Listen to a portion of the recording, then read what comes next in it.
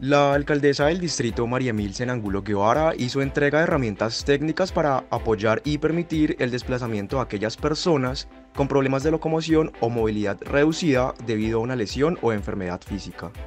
En ese momento entregamos sillas de rueda, entregamos bastones y entregamos muletas para las personas que tengan dificultades con su movilidad.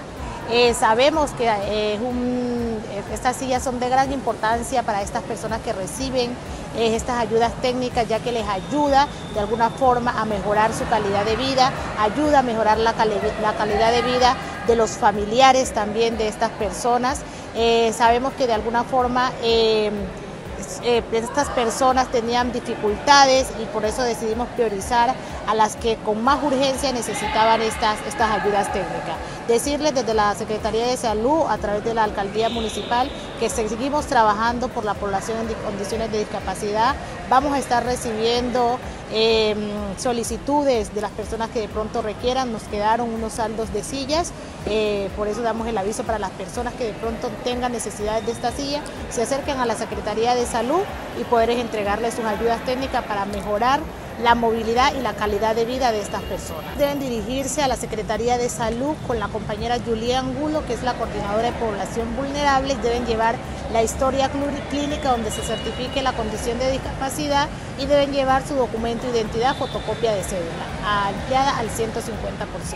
Con esos documentos les entregamos bien sea silla de ruedas, bien sea muleta o bastón o caminador que la persona requiera.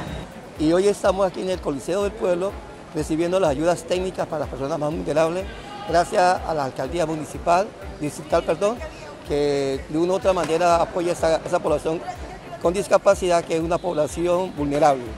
Y también hemos conversado con la doctora Milsen porque se están priorizando los andenes que se están haciendo para que estén todos alternos y tengan su rampa para la movilidad de las personas. Debido a inconvenientes de salud, algunos de los familiares de los beneficiarios estuvieron presentes en la jornada para recibir las herramientas en su lugar. Vengo a la entrega de esta silla para el señor Eusebio Padilla, quien es mi tío. En este momento él no pudo venir por el problema de la discapacidad. Agradecerle mucho a la alcaldesa distrital de Tumaco por la entrega, por muy buen gesto que está elaborando en todo esto que los señores necesitan. Y muchas gracias, doctora Milsen, por todo esto. Agradezco a la doctora Milsen, que gracias a ella me dio una silla de ruedas que no tenía. Te quiero mucho, Milsen, porque me diste una silla de ruedas. Desde la Alcaldía de Tumaco continuaremos gestionando estas ayudas técnicas con el ánimo de contribuir a mejorar la calidad de vida de las personas en situación de discapacidad.